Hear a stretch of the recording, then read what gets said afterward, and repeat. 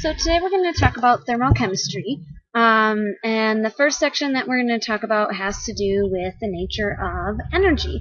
And so I thought, what better place to talk about energy than outside? It's a great day, nice and warm. So let's talk about some vocab terms first. So thermodynamics is the study of energy and its inner conversion. So how does it relate with other things?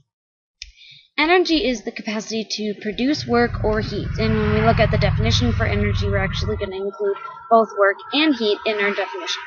We've got two types of energy. The first one is kinetic energy. So this is the energy of motion. So the equation is 1/2 times the mass times the velocity or the speed squared. Just the velocity part squared. Second type of energy is potential energy. This is energy that can be converted to useful work. Remember, we said that their energy is the capacity to produce work or heat, and so potential is energy that can be converted to useful work. So think about like a boulder sitting on top of a mountain. It has potential energy. Once it starts rolling down the mountain, now some of that potential is being transformed into kinetic.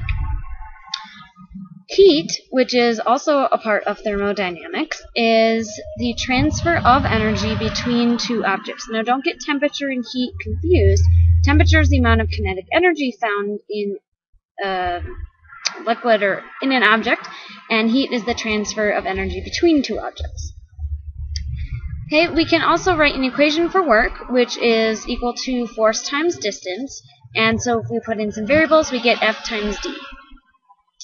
Okay, well, if we look at a lot of these properties, a state function is a property that is independent of the pathway. Energy is a state function because we only want to know the difference in energy. We want to know how much the system started with and how much it finished with. We don't really care how it got there. Work and heat are not state functions. We do care about the changes with, along the pathway. Okay, so when we're talking about energy and heat and work, we need to describe what we're going to call our system. And so the system is whatever part we're focusing on. Okay, so usually it could be like the chemicals in a beaker of a chemical reaction, those kind of things. The surroundings is basically everything else. So if the reaction occurring is the system, then the surroundings would be the counter, the beaker, the air, the person doing the experiment, all other things that are either going to take in or give off heat or work. So if something is exothermic, if the system is exothermic, that means that energy as heat flows out of the system. We would usually say that this is negative. We'll get to that in a second. And then if heat flows into the system, we would say that that's endothermic. Okay, so let's look a little bit more at work and the different units of all these variables. So we said that work is force times distance. So let's look at force. The force we're going to use a capital F. Force is mass times acceleration. If we look at the units of all those things, we have kilograms for mass, meters per second squared for acceleration. We put all those together, that's what's called a Newton. And so force has units of newtons. If we then take force and multiply it by distance to get work, we've got, where's my pen? Oh, there it is. Okay, so we've got, let's see, kilogram, meter, second squared. This is our force. Here's our meter. Oh my goodness, I can't see it. There we go. Meter for distance, and so that becomes meters squared. And so a kilogram meter squared per second squared is a joule. So work has units of joules. Okay, so now let's find pressure. Well, pressure is force divided by area. So in our brackets, we've got force divided by area, which is meters squared. And so, whoa. Alright.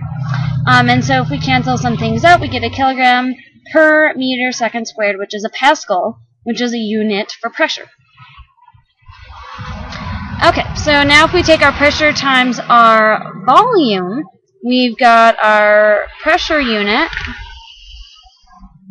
kilogram per meter second squared. This is meters cubed, so that's our volume. And so if we cancel, we get a kilogram meter squared per second squared, which is also a joule. So work and pressure times volume are similar because they have similar units. So they're both measures of energy because joules is a unit for energy. Okay, so we said that work was equal to pressure times the change in volume. We can use this for an ideal gas. So when a system expands, so when its volume increases, it does positive work on the surroundings. So it's pushing out on the surroundings. So in terms of the system, though, we would say that it does negative work because the system is the one doing the work, and we would say that that's negative.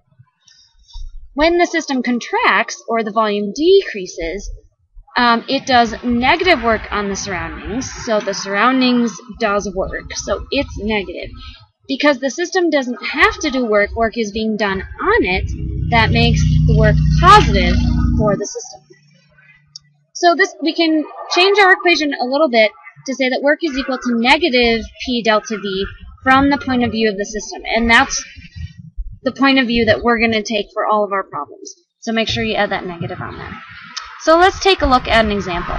So we're going to calculate the work associated with the contraction of a gas. So contraction, we're getting smaller. Okay, so we're trying to find work. We know our initial volume is 75 liters, and our final volume is 30 liters. So it's getting smaller at a constant external pressure of 6 atmospheres. Okay, so let's think about this for a second.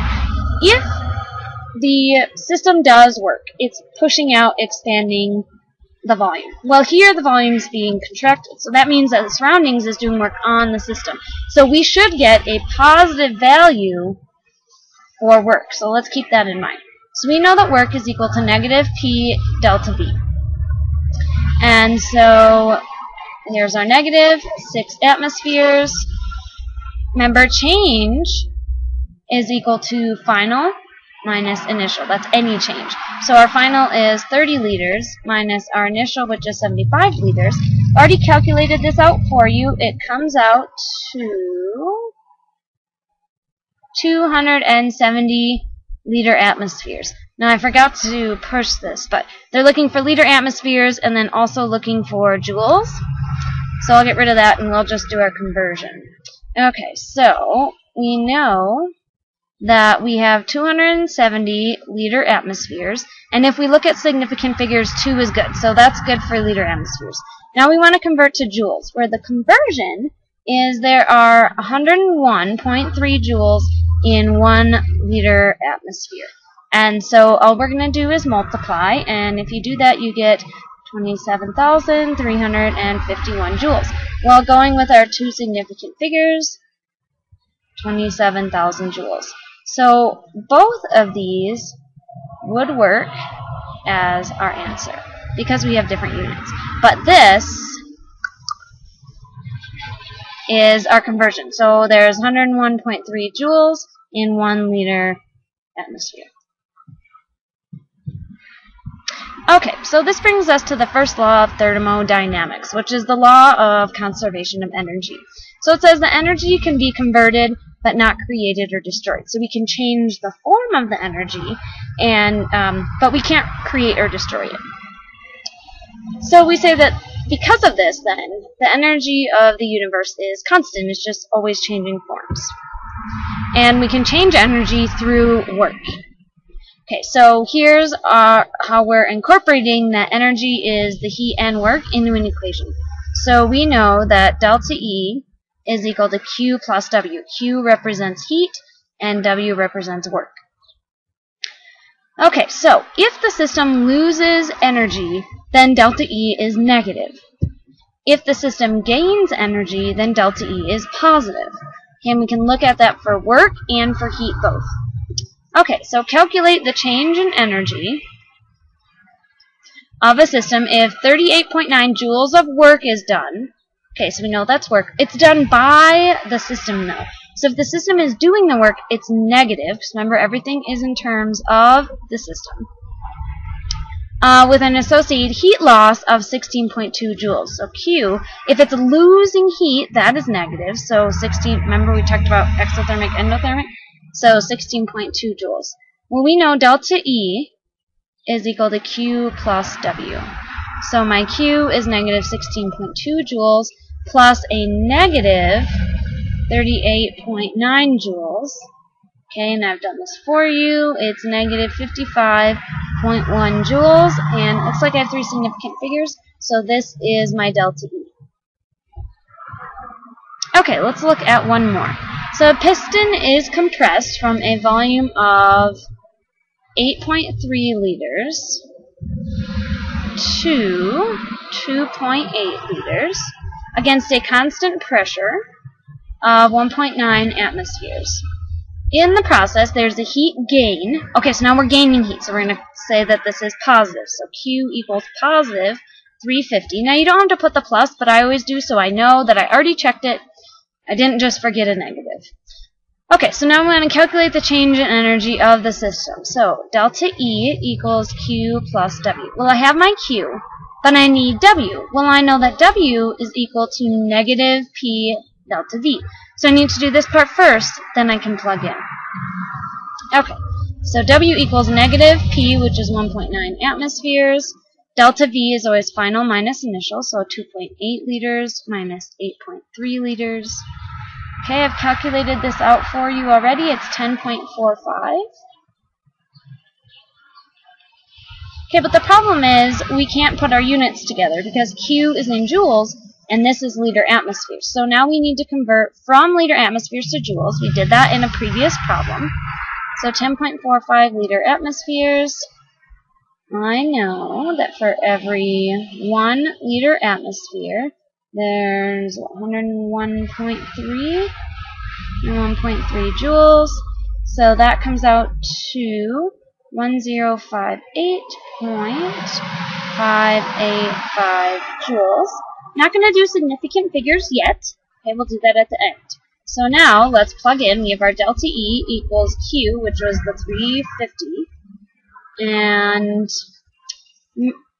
just checking my work sign real quick. I had the negative 1.9, and then this was also negative because it's contracting, and so that's going to give us positive work. So just double checking on that, so that looks good.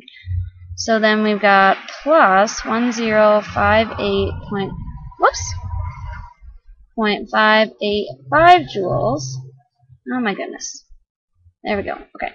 And so when we add those together, we get 1408.6. And so if we look back up into the problem, it looks like I want two significant figures, so my answer becomes 1400 joules.